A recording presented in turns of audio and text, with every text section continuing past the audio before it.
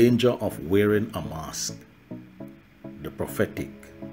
Building souls in the Lord, bringing souls to the Lord.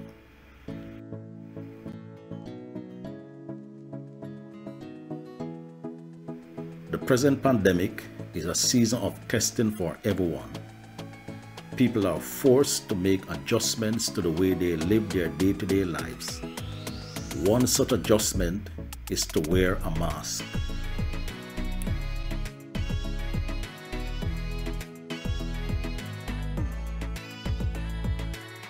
Wearing a mask is now the new normal. We are told to wear a mask to protect ourselves and others from the COVID-19 virus. On the one hand, we are protecting ourselves from contracting the virus from someone if the person is a carrier. On the other hand, we are protecting others from contracting it from us if we are carriers. In essence, wearing a mask is protecting us and others from danger.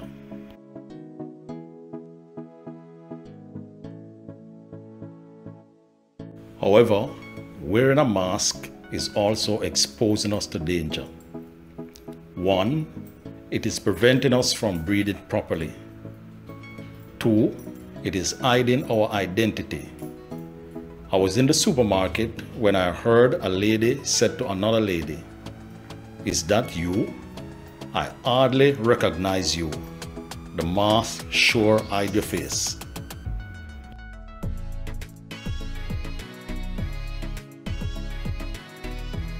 Wearing of masks reminds me of an occasion when Jesus said to his disciples, "Beware of the leaven of the Pharisees, which is hypocrisy."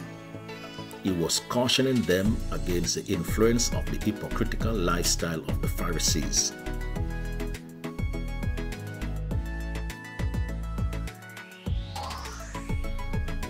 Jesus was very hostile towards hypocrisy.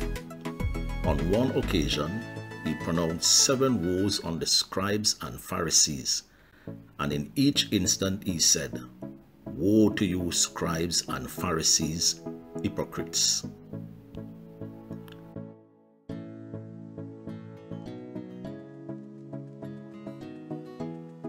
The word hypocrite comes from the Greek word hypocrite, which means stage actor. In those days, stage actors wore a mask to play various roles. The mask would hide their true identity while they play the role of various characters.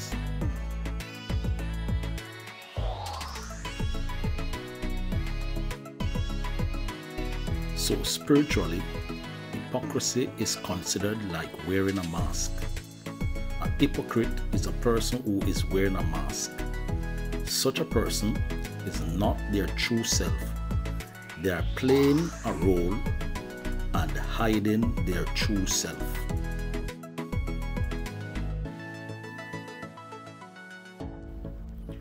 Wearing a mask is not the normal for Christians.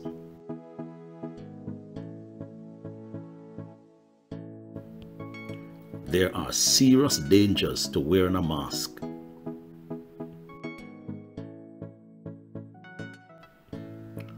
1. A mask serves as a barrier to your heart, the real you.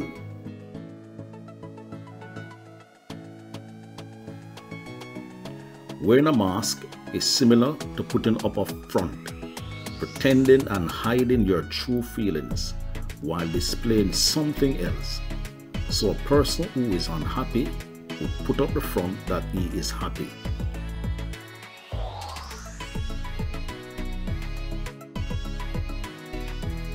God wants us to unmask ourselves to Him and not pretend. He wants us to give Him access to our hearts. It doesn't matter what the issue is. He can deal with it, and He wants to deal with it. The Word of God says, "The sacrifices of God are a broken spirit and a contrite heart. O God, thou wilt not despise." You will notice that it is your spirit or heart He wants. He wants it broken and contrite, open, honest and repentant.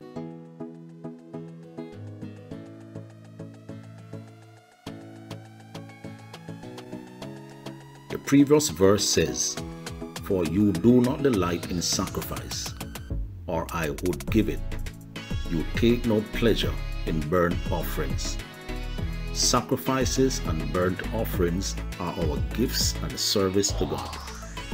He does not want these in place of our hearts. Many believers cover and hide themselves in their service to God. They wear their service as masks while they are suffering inside. It is the same way some people of the world hide themselves behind their money, career, material things, etc. In the end, some will end up on drugs, with broken marriages, and eventually end their lives in suicide.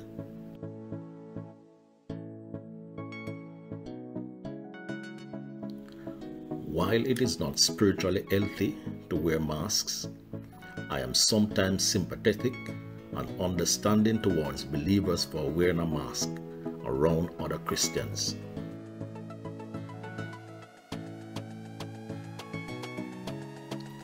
My years of experience in church have led me to a conclusion on this matter.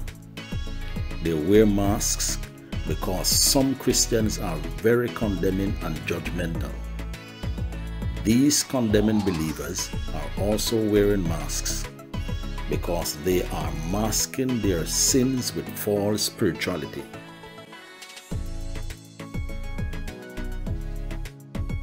Saints, we must remember that sin is sin, fault is fault. We all sin and we all have faults. As fellow Christians, we are called to correct, chasten, comfort, and be calm with people with faults. We are never to condemn.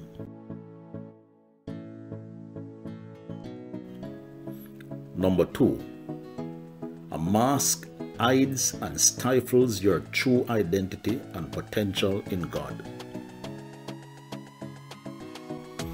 When Moses received the 10 Commandments on Mount Sinai, his face was radiant with the glory of God. The people were afraid and could not look at his face because it was shining so bright. So he had to cover his face with a veil.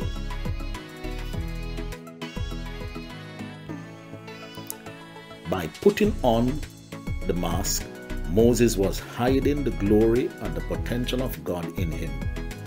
He was not hiding anything bad. He was covering up something good.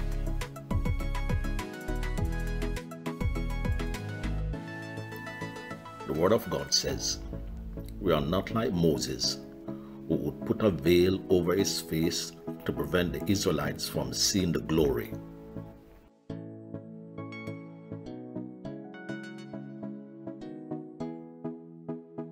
It goes on to say, whenever anyone turns to the Lord, the veil or mask is taken away. God wants his children to unmask.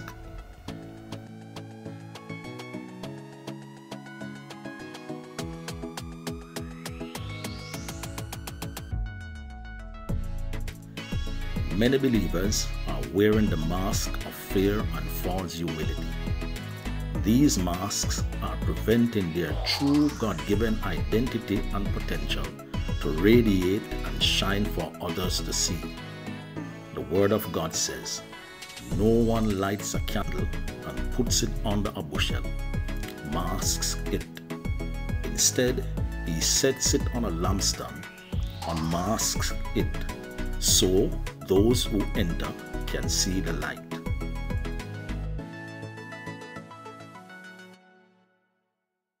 Hypocrisy and wearing of masks will prevent you from carrying out your God-given assignment to be a light to the world.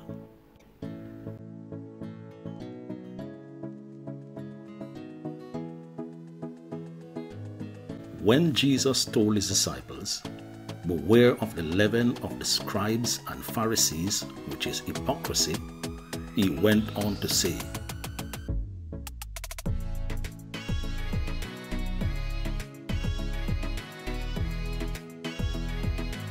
"For there is nothing covered that will not be revealed, neither hid that shall not be known. Therefore, whatsoever you have spoken in darkness shall be heard in the light, and that which you have spoken in the air in closets shall be proclaimed on the housetops."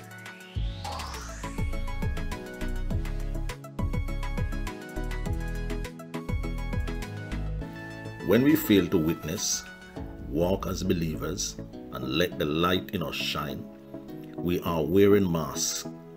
We are walking in hypocrisy. We are not being our true self and allowing our true potential to be released and revealed. God has not given us the spirit of fear. The righteous are as bold as a lion.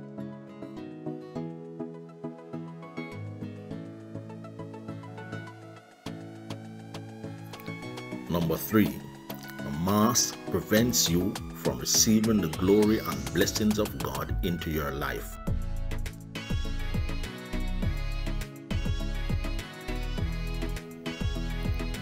The Word of God says, "But we all with unveiled, unmasked face, beholding as in a mirror the glory of the Lord, are being transformed into the same image from glory to glory, just as by the Spirit of the Lord."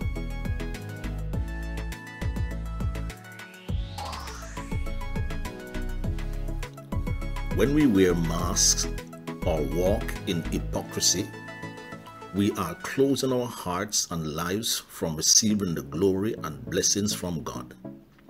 God is releasing blessings every day.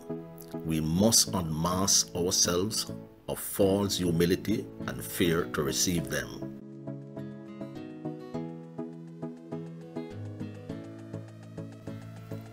I can't help but notice when we are in church and you tell people to hold up their hands and receive the blessings, or put their hands on where they are having a problem. Some of these persons are in dire need of the blessings, yet fail to remove the mask and raise their hands or lay their hands.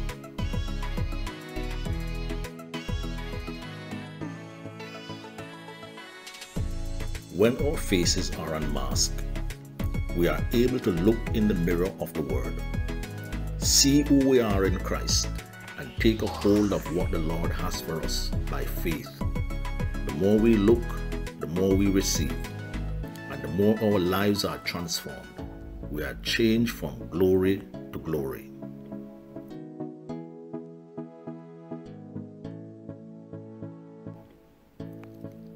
Even Moses knew that when he stood before God, he had to remove the veil, unmask himself to receive.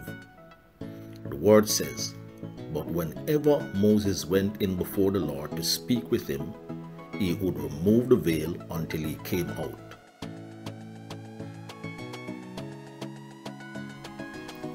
Let us ask God to remove any mask that may be in our lives today. The mask is stifling us. We need to unmask ourselves so that we can breathe freely.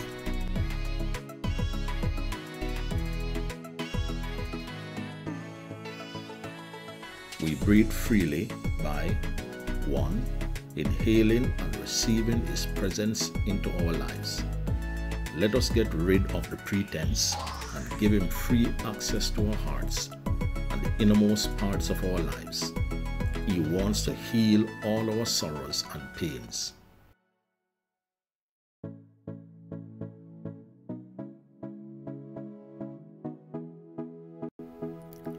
Two, exhaling the glory and light that is in us so that we can be a blessing to others. We are called to show forth His glory and be light in darkness. When we are healed, we can bring healing to others.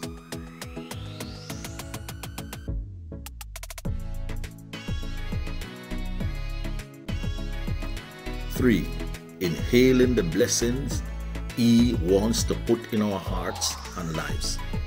God has great blessings for us. We must get rid of everything preventing them from entering our lives.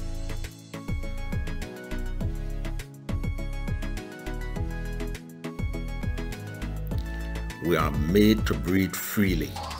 We must breathe freely. We will breathe freely.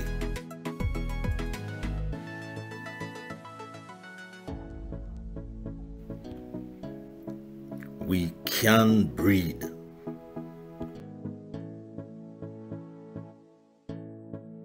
I pray that God would remove everything that is masking and preventing you from walking in your true identity in Christ. May you rise to your full potential by His grace and the power of the Holy Spirit. May you be the light you are meant to be and impact your environment to the glory of God. In Jesus' name, amen.